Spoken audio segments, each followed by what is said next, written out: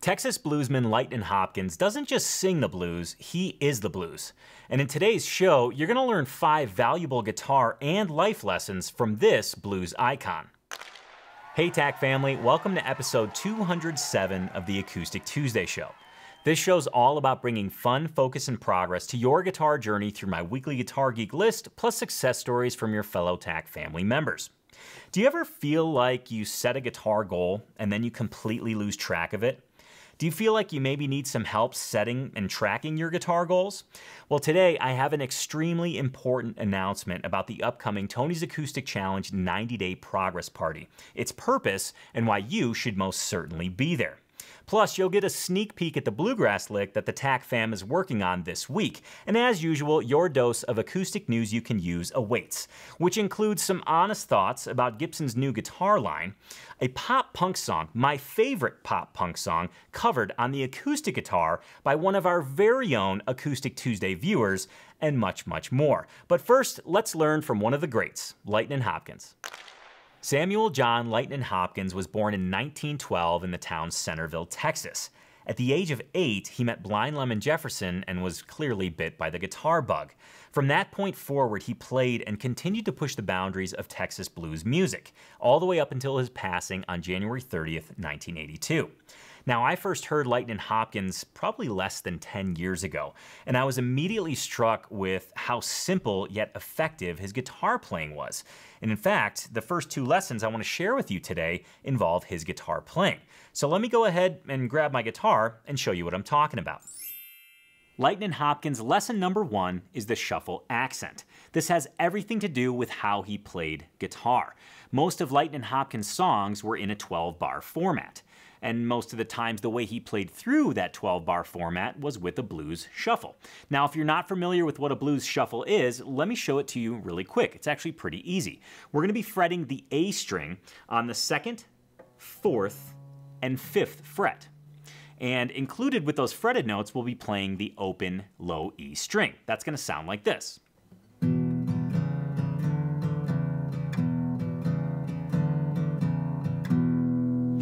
That's the basic blues shuffle, but that's not the lesson. The lesson is the shuffle accent. See, with that blues shuffle, a lot of times it gets pretty monotonous. That's not a bad thing, but what ends up happening is you lose touch with where the 1 is, or where the measure ends and the next one begins. Now, to circumvent that situation, that hypnosis, if you will, Lightnin Hopkins would accent the and of 4. Now, I don't know if he was doing this to keep track of his measures, likely he wasn't, but this was just kind of one of those isms of his playing that I've noticed in listening to his records. So I'm going to show you how to do that right now. Let me count with the shuffle so you understand where the and of 4 is, and then I'll show you how to accent it. Okay, here's the count. 1 and 2 and 3 and 4 and 1 and 2 and 3 and 4 and. So that last beat of the measure, the and of 4, that's where we're going to do an accent. And we're going to achieve that accent by taking our index finger and striking the B string and the G string up, just like that, or the high E and the B. Doesn't sound like much. And it's not, especially out of context. It sounds like you accidentally hit the strings of the guitar. But in context with the shuffle, you'll see what I mean by it being a shuffle accent. Here's what that sounds like.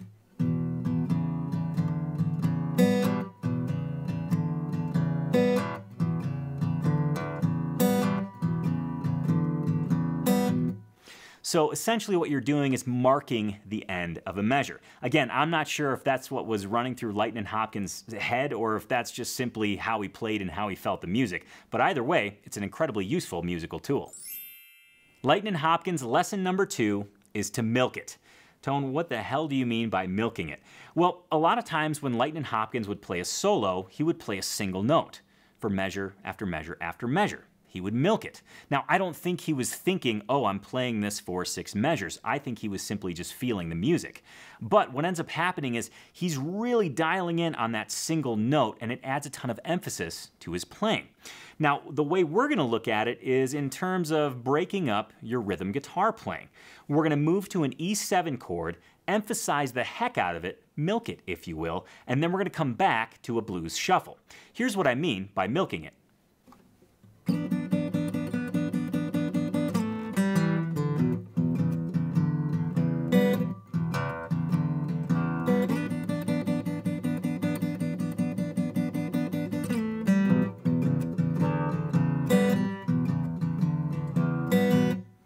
So there you have it. That's milking it. He's taking that E7 chord and really driving it home, really playing the heck out of it to emphasize not only a breakup in rhythm, but also just driving home the blues. That is the sound of the blues. And that's a technique you can use with that chord to break up your rhythm guitar, or it's a technique you can use while you're soloing, just playing a single note over and over and over again to kind of really get all the mojo you can out of it. Lightnin Hopkins lesson number 3, know your roots. It was quite clear that from a young age, Lightnin Hopkins was way into the guitar, and he never forgot his first guitar. He never forgot where he came from. And here's proof that that's the case. Well, my family, we come up Leon County, Centerville, Texas. You know, raised cotton and corn and peas and peanuts and things like that. So I got me a guitar of my own when I got to be 8 years old. I got me a cigar box. I cut me a hole in the round hole in the middle of it. Take me a little piece of plank, nailed it onto that cigar box, and I got me some screen wire, and I got me a tune out of it. And from that, I kept my tune. Lightnin Hopkins lesson number 4, find a guitar guide. I mentioned early on in the show that at the age of 8, Lightnin Hopkins met Blind Lemon Jefferson. But it wasn't just a simple meeting where they shook hands and went their separate ways. No, Blind Lemon Jefferson actually taught Lightnin Hopkins. And on one of Lightnin Hopkins' Smithsonian Folkways albums, he actually recounts his experience with Blind Lemon Jefferson. It's so cool. It's my favorite part of the album. And here's a quick snippet of it right now. Yes, it's been a long time, but you know, I can remember some things that we used to do. I was playing with him when I was 8 years old. That what made me such a guitar player in a way of speaking, because he never learned me a note, but he'd always play in front of me, and I'd learn my own in a way of speaking is this. We went a long ways together, and we used to play at a place you call Buffalo, Texas. That was out 75 going toward Dallas. So the last I heard of Blind Lemon, he was in Dallas. And so I heard that he got frozen up there, so I didn't know, but he was nice to me in every way, and I appreciated little things he done. And he used to holler at me, say, boy, you better play it right.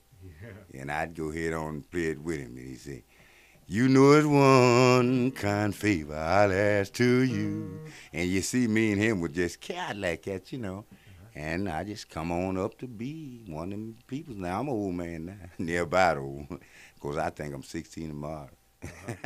Lightnin Hopkins lesson number 5, and probably the most important lesson of this entire lineup, is play from the heart.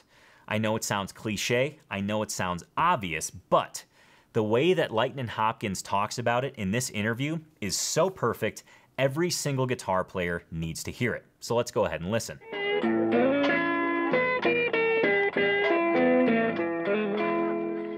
When I play a guitar, I play it from my heart and soul.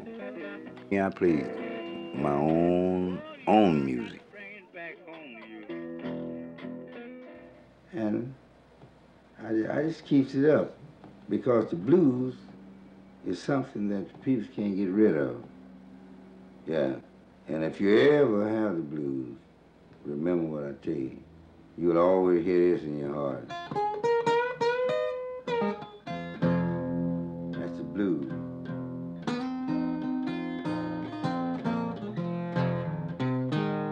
What an incredible artist. What an incredible blues icon. Now, if you haven't heard of Lightnin Hopkins aside from today's show, do yourself a favor and check out any of his live albums. And I say this because the music is awesome, but the in-between song banter is even awesomer. Yes, I just used the word awesomer. The in-between song banter gives you a sense of who Lightnin Hopkins was as a person, but it also gives you a sense of his perspective on music and his approach to the blues. So again, check out those live albums. I think you'll find them to be quite the blues treat. Now, I do have a question for you, and that is this.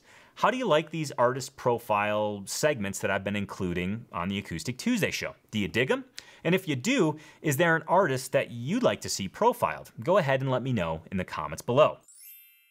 Now it is time for your new favorite segment of the show, the Tuesday Tack Guitar Lick Challenge. Yes, it is time. Within Tony's Acoustic Challenge, every single day focuses on one of the 5 essential categories of guitar improvement. Mondays, we look at technique. Tuesdays, we look at a guitar lick. Wednesdays, we look at soloing. Thursdays, we look at rhythm guitar. And Fridays, we focus on chord transitions. It is Tuesday. It's Acoustic Tuesday. And within Tony's Acoustic Challenge, on Tuesdays, we learn a guitar lick. Well, you know what? I decided to include that in the Acoustic Tuesday show. So without further ado, let's hit the studio. I'm gonna grab my guitar and let's dive into the Tack Tuesday Guitar Lick Challenge. Punch It. That's the name of your guitar lick challenge today because it uses pull-offs to punch the rhythm.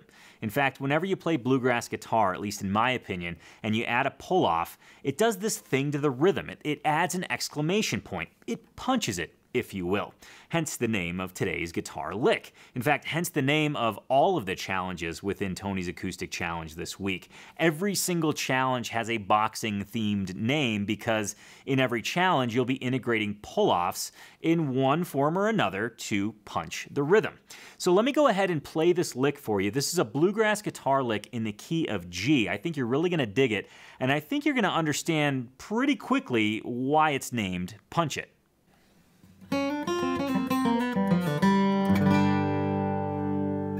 It's one of those licks that if you blink, you're gonna miss it. But in all seriousness, let me play it just a little bit slower so you can kind of digest what's happening here.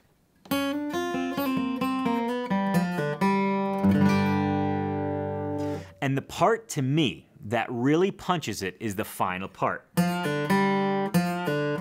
I mean, a pull off into that open G string, it definitely adds an exclamation point to the rhythm.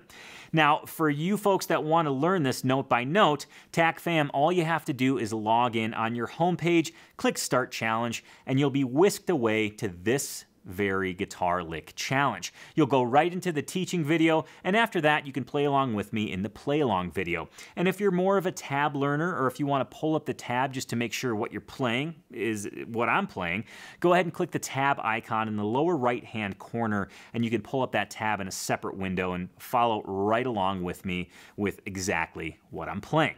So how do you use this lick within a musical context? This is one of those licks that, to me, once you learn it, it's kind of like, okay, this is really cool. I want to play it as much as I can. Where do I place it? There's actually a lot of places that you can use this. And I'm going to show you just a few examples just to kind of get your wheels turning a little bit as to where you could use this in your guitar playing.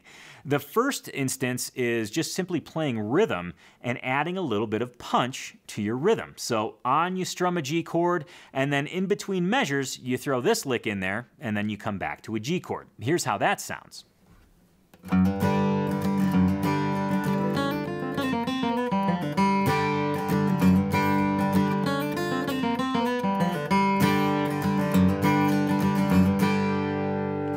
So as you can tell, it's a great way to add a little bit of dimension, add a little bit of depth to your rhythm guitar offerings. Yes, it's a guitar lick, but you can use it within your rhythm guitar to, well, spice things up a little bit. The second scenario in which you could use this doesn't even involve the entire lick.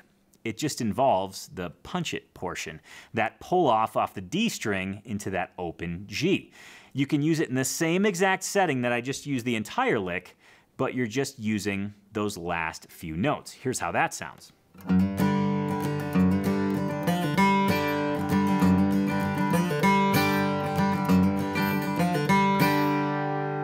As you can tell, that's the exclamation that I'm talking about. In fact, the more that you play it like that, the more you really want to dig in.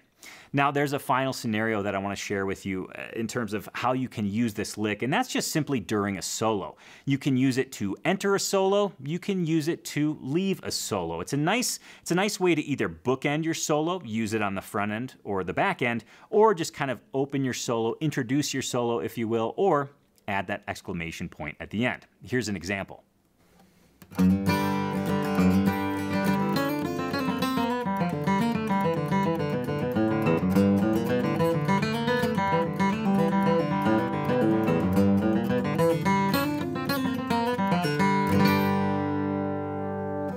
So yeah, just kind of a lot of notes there, but you get the idea that you can enter a solo using this lick, and then you can kind of leave the solo using this lick. As I mentioned, it adds a nice kind of bookend feature. Okay, so I hope you really dug this lick, and I hope you find it fun to play, because this is the first bluegrass lick that I used, aside from the G run, which is this, that I really enjoy. I felt like once I learned this, I thought, man, this is so cool. I feel almost flashy. I didn't know how to use it, and hopefully this helped you learn how to use it. But bottom line, I think it's a really awesome lick. And I want to mention something specific to bluegrass licks, specific to bluegrass flat picking. There's this myth that you have to play everything fast, and if you can't play it fast, then you quite simply have lost the race. That's kind of funny. It's kind of a pun in a way. But in all seriousness, you don't have to play this fast. In fact, I would much rather you play it slowly and cleanly with good tone and good technique than play it fast and sacrifice those things. In fact, I may have even pushed it a little bit in my demo. Really, take this step by step. Take it note for note. Make sure those pull-offs are clean. Make sure those hammer-ons are clean. Make sure those single notes are clean. And then once you get comfortable with each little section, then build the speed on top of that. If you don't have a solid foundation of good, solid, strong notes, hammer-ons, and pull-offs, then once you start adding speed, things are just going to fall apart. So yes, I know it's cliche, but you have to take it slow first. Once you take it slow, then you can take it fast. Okay, best of luck with this bluegrass lick. Did you check your calendar? Because I have a very important announcement about the upcoming Tony's Acoustic Challenge 90-Day Progress Party. It's tomorrow, folks.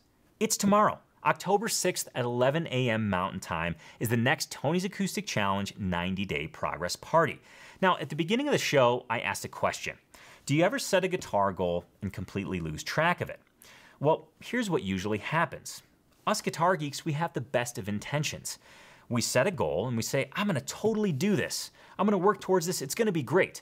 But we have no clear path forward. We have no distinct way to get to that goal. So what happens? That goal gets pushed along the wayside.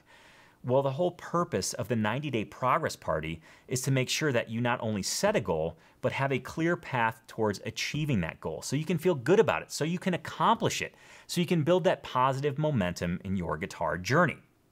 That's the whole mission of the 90-Day Progress Party. In fact, the entire TAC family gets together on Zoom. It's the coolest thing in the world. You get to meet your fellow TAC family members. You get to talk about what goal you want to achieve over the next 90 days. You get to talk about your guitar routine, and with the help of your fellow TAC family members, you get to troubleshoot your routine and your goal so that you can kind of forecast what could derail you, what could get in your way, and make a plan around that.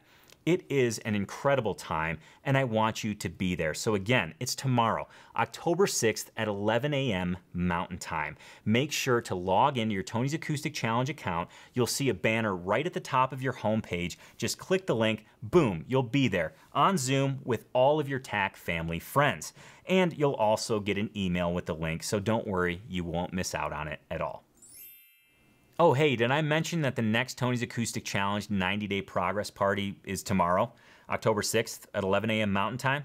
Oh, I did? Okay, cool. I can't wait to see you there. Okay, moving on.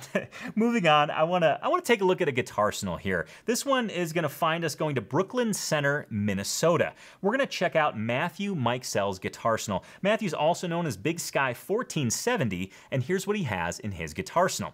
He's got a Yamaha FG 700S named Adeline that he got from Guitars for Vets. Next, a 2004 Fender Standard HSS Stratocaster named Beatrix that he got used from Music Go Round. Check this out. The color, Midnight Wine, was discontinued in 2015, so while other guitars might come and go, I'm hanging on to this one, he says. The larger amp is a Fender Mustang LT25 that he named Mustang Sally. That's quite fitting. And he says aside from using the Acoustic Sim preset, he also likes Blues Lead 1, Blues Lead 2, Surf, and Rockabilly presets. And lastly, the Orange Crush Mini amp is named Florence. Matthew, thank you so much for sharing your guitarsenal with us. It's always fun for us guitar geeks to Google at fellow guitar geeks guitarsenals. A lot of G's in there. Very confusing for me to say. Now, before we move on with the rest of the show, I do have acoustic news you can use coming right up. I have a special announcement. I want to propose to you a win-win-win scenario. I want to feature you on the Acoustic Tuesday show. Yes, I want to feature you and your Guitar Arsenal, or you and your Acoustic Tuesday merchandise. Step number 1, go to tonypolicastro.com/shop. Once you're there, pick out your favorite Guitar Arsenal shirt, your favorite Acoustic Tuesday merchandise, get it shipped directly to your door. Step number 2, once your merchandise arrives, go ahead and put it on and take a picture of yourself, either just wearing Acoustic Tuesday merchandise, or if you have a Guitar Arsenal shirt, take a picture in front of all of your guitars. And then once you're done with that, step number 3 is to upload your picture at tonypolicastro.com/shop. There's a link right on that page. Click it, you can upload your photo, and boom, you'll be featured in the Acoustic Tuesday show. Win number 1, you get featured in the Acoustic Tuesday show. Win number 2, you get some cool, snazzy Guitar Geek merchandise. Win number 3, the biggest win of them all proceeds from the tonypolicastro.com/shop are being donated to Guitars for Vets. You get featured in the show, you get cool new shirts, cool new merchandise, and you help out Guitars for Vets. Win, win, win. Okay, back to the show. It is now time for acoustic news you can use, and I have a healthy dose of it for you today. I want to talk about Gibson's Generation series. This is the new line of guitars that they launched a couple of weeks ago. I have some interesting perspective on these guitars, and I want to share it with you, but we're not going to get into that first. First, we're going to check in with Alexander Misko. If you haven't heard of him, you should. He's an amazing fingerstyle guitar player, an amazing composer, an amazing arranger. And actually, I've featured him on the Acoustic Tuesday show before, but I'm going to feature him in a little bit of a different light. I think all too often, we assume that people wake up with these amazing skills. But I have documentation that that's simply not the case. Back in 2000, let me get the date correct, back in 2013, Alexander Misko started arranging Wonderful Tonight by Eric Clapton. And here's how it sounded then.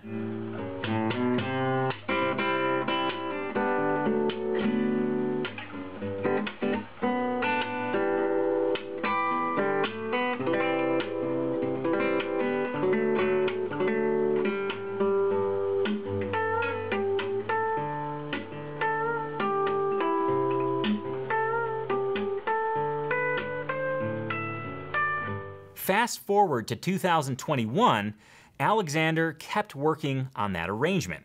Here's how it sounds now.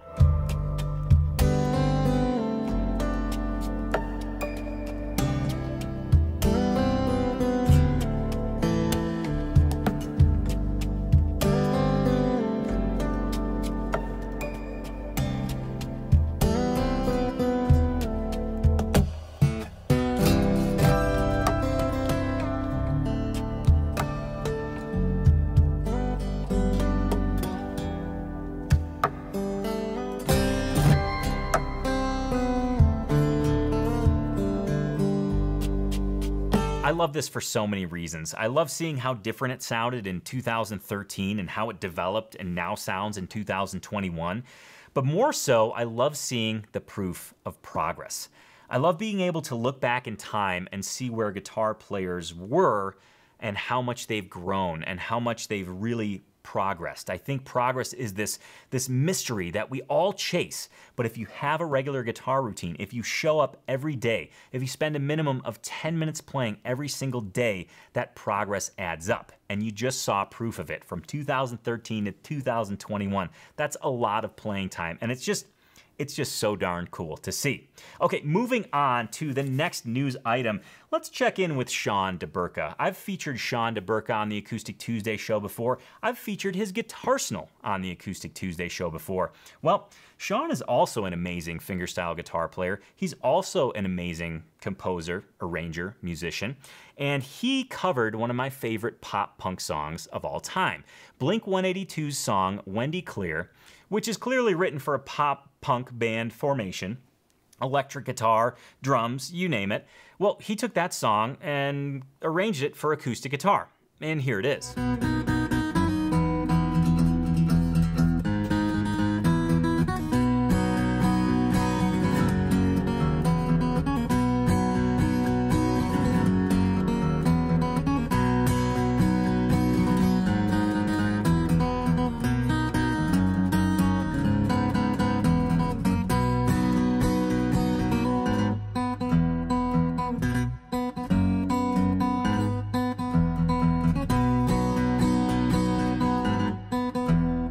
so incredible to see Sean play, as always. Now I want to talk Gibson Generation Series. This is the new line of guitars that they launched a couple of weeks ago, and I want to dig into the nitty-gritty. But if you have not seen these guitars yet, here's a quick little promo video.